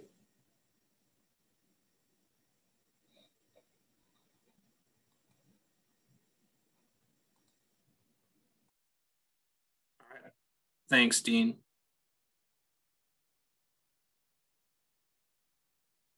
Kind of moving away from McConaughey here for a little bit. This one shifts over to Elwood, and I know, Brad, you touched a little bit about the water levels there during your presentation. With those water levels being so far down, how do you see that as impacting the both the fishing and the overall fishery there? I can take a stab at that, Jared, if you want me to. I fish that reservoir quite a bit myself, so I have some personal experience as well. as what I hear from anglers. A normal drawdown on that lake for irrigation is in that 10 to 20 foot range or even farther. So it's not unusual to see that kind of drawdown. So long-term impacts to the fishery with that kind of drawdown, I don't see a lot of that. We had about a 5-year period where that reservoir was down about 40 feet, and we did have some impacts, but that was under a drought period with no inflows to Elwood. Being down in the 10 to 20 foot range does affect fishing success. I'd say myself and most others fishing normal shorelines last year did not as well as we have in the past. We didn't have quite the success. It was a little tougher fishing. Whereas the people on the dam that fish at night didn't see much of a drop in their fishing success. So it kind of depends on where on the reservoir you fish, what habitats you fish. But in general, I don't see a huge impact to the fishery, hardly any impact to the fishery, and some impact to fishing certain bank lines. That's about it.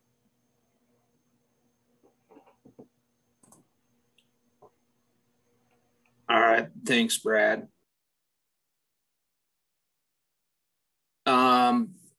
Back to fishing the Platte River below Lake Ogallala. Do most of the fishermen down there, are they fishing off the weirs or are they wading in the river? The majority are going to be fishing off the weirs, literally. I made an observation last fall, late November, and it is a very popular area to fish in the winter months. There's usually a lower flow, and we've had discussions with NPPD about at least a minimum flow during the winter months to preserve the fishery that does exist in those weirs. The public area to fish extends about 3,000 feet below the third weir. Anything below that, you're on private land. But the first 3 weirs and then that distance of 3,000 feet, you're on NPPD property. There was a number of cormorant and pelican in there last fall, late fall. And I actually went down with shell crackers and a 12 gauge shotgun trying to spook those out of there to hopefully preserve a few fish for the anglers.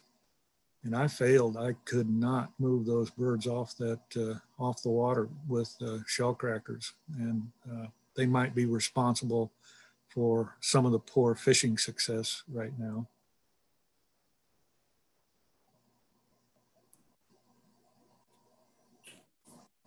Thanks, Daryl. This next one has to do with some AIS related stuff. I think our AIS coordinator, Chris Starr, is going to be on here if he's still on. Otherwise, I think Tony could handle this as well. On the maps that Brad showed during the presentation, zebra and quagga mussels, Asian carp, they kind of peter out in the mid-continent. Can you just kind of talk about why that might be? Is that just as far as they've spread, and have they continued to spread farther west? Hi, yeah, my name is Chris Starr. I'm the Aquatic Invasive Species Program Manager for Given Parks. And yeah, you're right.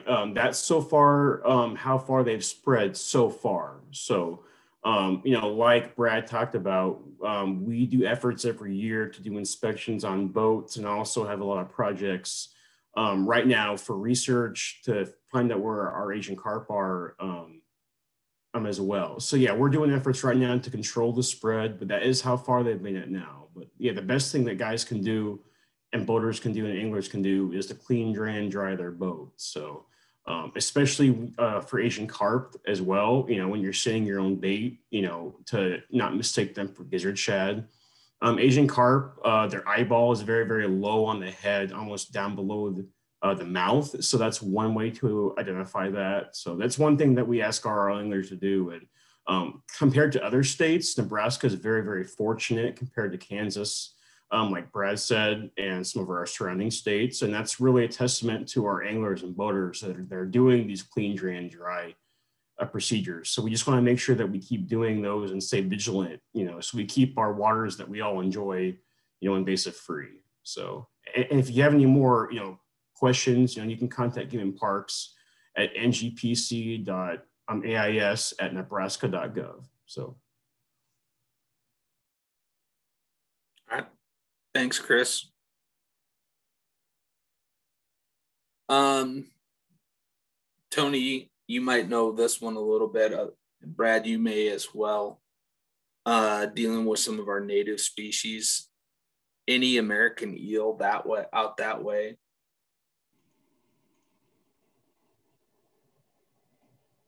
And I guess any efforts to restore these populations? I'll speak for the Southwest District.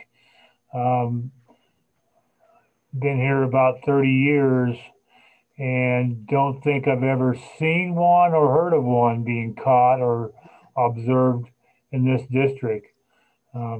Pretty well contains the Missouri River.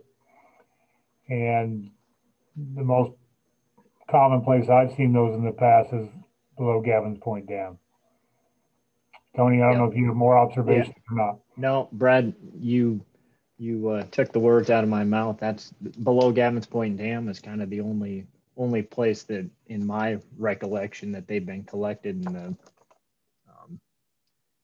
in the recent history. Jeff Shuckman may be on in the Northeast District, and Dean may have a comment as well. Yeah, this is Dean. The Lower Platte, occasionally anglers will catch American eel in the Lower Platte, far up as Louisville area. I know personally that have been caught up in that area. They can go further, but for the most part, that's probably about as far as they get. Maybe they get a little further west, but not a lot. Hey, Tony. You guys are right. The eel below Gavin's Point Dam, the American eel, are actually somewhat common. We see some up there just about every time we electrofish. So they're kind of a neat critter to see. Hard to get in the net. They'll go through some bigger mesh nets because they're more like a snake than anything else. But they're quite common up there. We see them all the time, from little ones to big ones. They're really kind of amazing creature when you do see them, because they're unique to many people and they're unique to us. But we do see them quite a bit.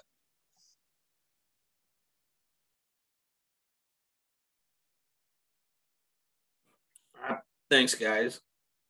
Back to Lake Ogallala. I know Daryl Eichner, you mentioned about it not being where we want it to be currently for to produce the trout. Are there any plans right now to renovate Lake Ogallala? All I can say, it's being discussed, but nothing definitive. Ideally, from where I'm sitting, I mentioned we've renovated those 3 different times. Ideally, we'd like to get, it's very expensive. It gets complicated. It gets involved pulling off that renovation. You need to work and coordinate with 2 irrigation districts. Cost of rotenone is very expensive. Ideally, we would like to get 10 years benefit out of 1 renovation. In the last 2, we've gotten maybe 5 or 6 years benefit as far as the quality growth and size of those rainbow trout. Ideally, I'd like to see some of our research effort on Lake Ogallala to look at possibly what could be done to keep those carp and white sucker numbers in check somewhat. And then there's a continual issue with dissolved oxygen related to the Kingsley Hydro. We've had, not every year, but some random years where we have a summer die-off, low oxygen related. A couple of things that need to be looked at and see if changes could be made. I overuse this all the time, but Lake Ogallala is a 12-month-a-year fishery that Lake McConaughey is not. Even in the winter and ice cap periods, there's enough shoreline bank seepage where there's open water. Bank anglers can still fish. There's, of course, ice that you can ice fish on. North end of Lake Ogallala has some open water. There's usually some open water in front of the canal gates, the diversion dam gates for anglers. And then you add the river and the canal. Those are winter fisheries also. And compared to McConaughey, the ice fishing is success is very, very limited, very limited. And again, I overuse this. Lake Ogallala is a 12-month-a-year fishery that Lake McConaughey is not.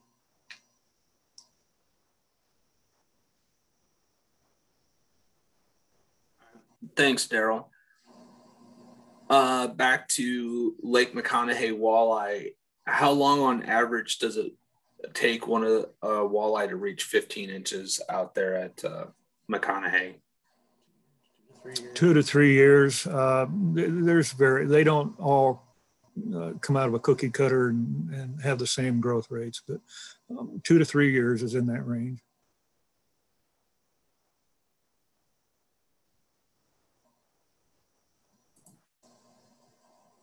All right.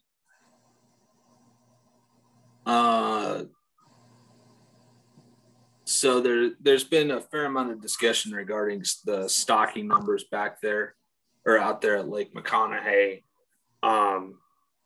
Tony and or Dean, if you just could touch base on, I know we've discussed it fairly in depth on why we're stocking what we are at McConaughey, but just kind of touch base on how, if we were to stock more at McConaughey, how that would kind of affect just the entire statewide walleye production system. Yeah, we definitely realize, we're folks are very passionate about Lake McConaughey specifically because of the fishery it has been and continues to be. So these comments are great, and we love that people are very interested. But like Jordan was stating, we have a lot of water bodies across the state that rely heavily on stocking. We have some waters that have some natural recruitment and do fairly well.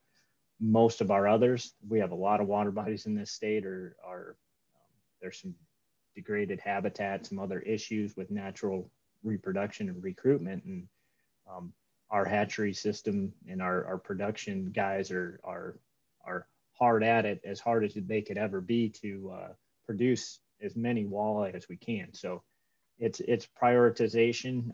We're pumping out fish like mad. And we're really proud of those efforts by our production staff. Yeah, I'll add in on that too. I saw one comment to where, it referred to the money we're spending on the boat ramp versus we can't raise them in the hatchery. We're limited on pond space and water on, most of our facilities.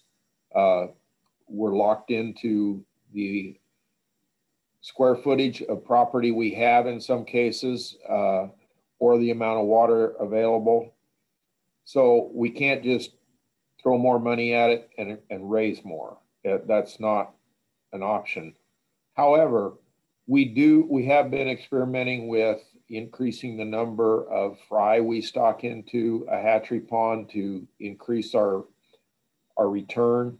We're also experimenting with intensive culture on some of our species to free up pond space. We're looking some of our not marginal species, but species where the numbers aren't large. We try and do those intensively inside, at least for a portion of the time, to free up pond space. So we're not tying up pond space with those. We did a number of experiments, probably about 25 years ago, on different stocking rates for fry in a hatchery pond to get where we could get our best return of an adequate size fry, fingerling back out. And we keep bumping that up a little bit as we can, and to kind of tweak that number to get as much return as we can out of those ponds. And we'll continue to do that. we tax our hatchery staff pretty hard to increase production, and they've been pretty good at it, and probably some of the tops in the nation, in my opinion. But they will continue to work at those numbers, and we'll continue to try and produce more with what we have. We're always trying to make improvements.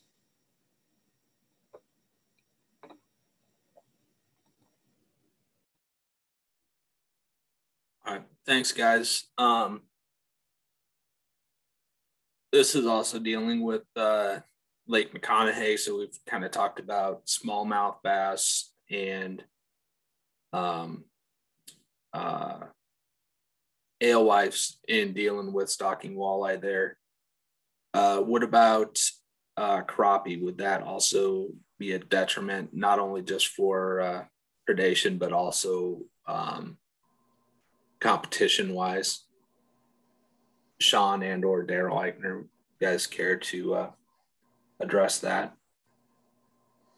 I'll go first and let Sean chime in if he wants. Lake McConaughey hit a new record low back in 2006. We lost 80% of the volume. It stair-stepped down to 2006, and then stair-stepped up gradually. During that low drawdown, there was a lot of terrestrial vegetation that established on the exposed lake bed. A request was made. Well, let me finish. It stair-stepped back up, going up to 2010. And in 2010, we gained 8,000 surface acres of water. We had a tremendous inflow in the North Platte River. We got within 5 feet of our normal full pool. We gained that remaining 5 feet in 2011. With all that flooded brush, a request was made for crappie, black and white crappie both. With the Lincoln okay on that stocking request, the mandate was that there would need to be follow-up sampling to evaluate the success of those crappie stockings. We did 3 years. What we found from our frame netting, we saw more bluegill than crappie, and we didn't stock any bluegill. The crappie just did not take and provide that fishery that existed back in the 40s when the reservoir was new. But we did make an effort. It did not work out.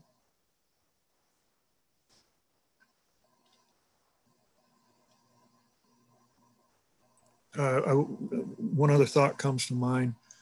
A result of all that flooded vegetation, we did have a yellow perch fishery, and we did not stock yellow perch, but there were enough brood fish out there, and they took advantage of that flooded brush.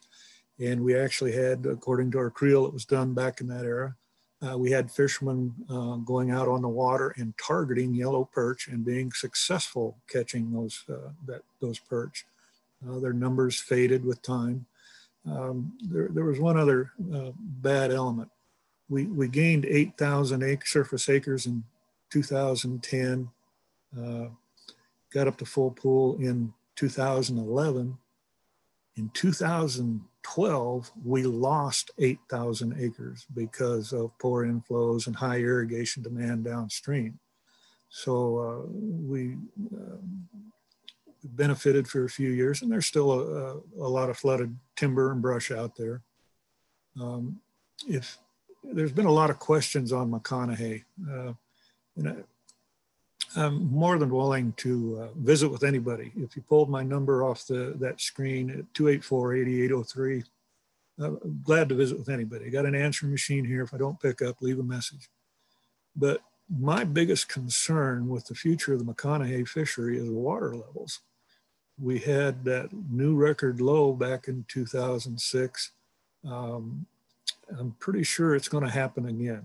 I don't know when, but it's going to happen again. And how we avoided a cataclysmic fish die-off when you lose so much, a high percentage of the volume and surface acres, from 30,000 surface acres to 14,000 surface acres. can have quite an impact on a fishery, and how we didn't have a cataclysmic fish die-off. I think we really dodged a bullet, and I'm apprehensive about the future when it comes to water levels. Sean, you want to? Daryl did a pretty good job covering that. One thing that I do want to touch on, so with the research that I did and that we've done evaluating the stockings, the walleye stockings at McConaughey have been hugely successful. The 89 to 100% stock contribution is unheard of to have that type of success rate. All we're doing is looking at ways to be more efficient with what we're doing. Really, what the research kind of stemmed from is we were looking at the white bass populations. We had the nature of a white bass fishery. They're very boom or bust. So without high inflows, we don't see the recruitment that we would on years when we do have the high inflows. Kind of like Brad touched on at Harlan, we have those high inflows and you see a big spike in the white bass numbers. So what we're really looking at is the white bass. As a secondary to that project, we're able to evaluate some of the walleye stockings. And we're just hoping to maybe make this more efficient to free up some space within the hatchery. But as far as big sweeping changes, there isn't really a need, because if you look at the fishing forecast on our website, McConaughey is still right at the top in Nebraska and even in the Midwest as far as large fish, good fish coming in behind them for the walleye populations. So the future of the walleye fishery in McConaughey is strong and will continue to be strong with what Daryl's done over his career and what we plan to do moving into the future too.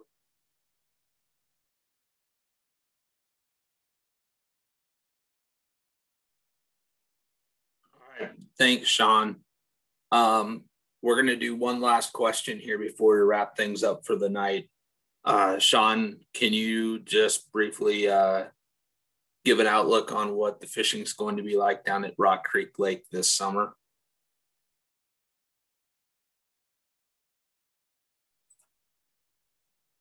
So fishing at Rock Creek this summer will still be pretty limited. We've stocked it with yellow perch and black crappie last fall, and some 3-inch fingerling largemouth as well. We have more stockings planned for this fall, and we are planning on moving some adult red ear sunfish and largemouth bass in there as well. Looking at the data from our last renovation in the early 2000s, it was about year 3 when you started to see that fishery really take off. But it's still a nice place to go camp, and they do tours down there at the hatchery. So there's still plenty of opportunity for people to want to go down there and visit the lake and see the improved water quality that we're already seeing now that we don't have gizzard shad in the whole drainage.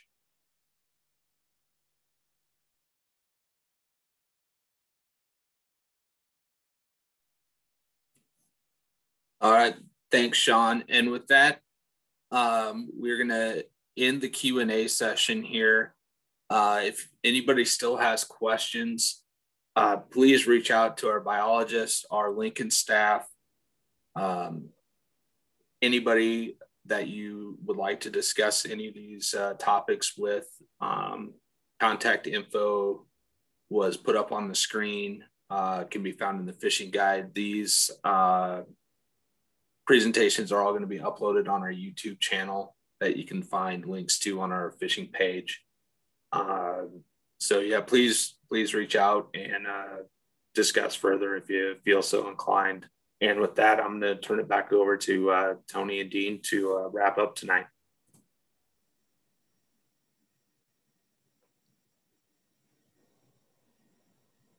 Yeah, thanks a lot, Jordan.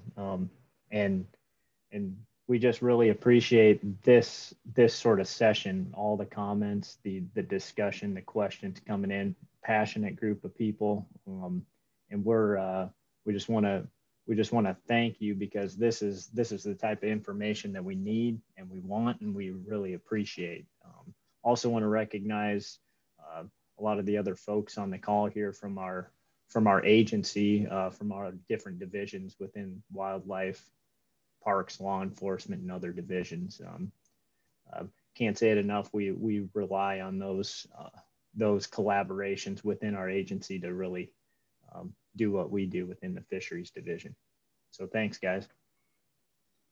And I'll just kind of echo that too. We really appreciate the cooperation we have, and we're able to work well with our Wildlife Division, our law enforcement, our parks.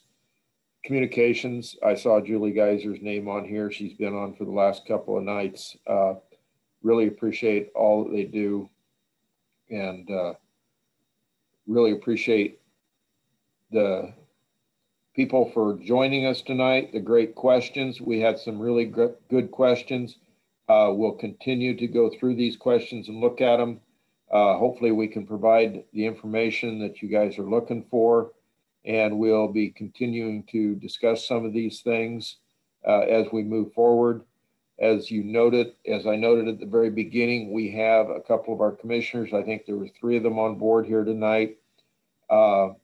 And I'm sure I will be discussing with them some of the questions as we move forward. So thank you, everybody. Have a good evening. We really appreciate your time and your interest here. Thank you. Good night.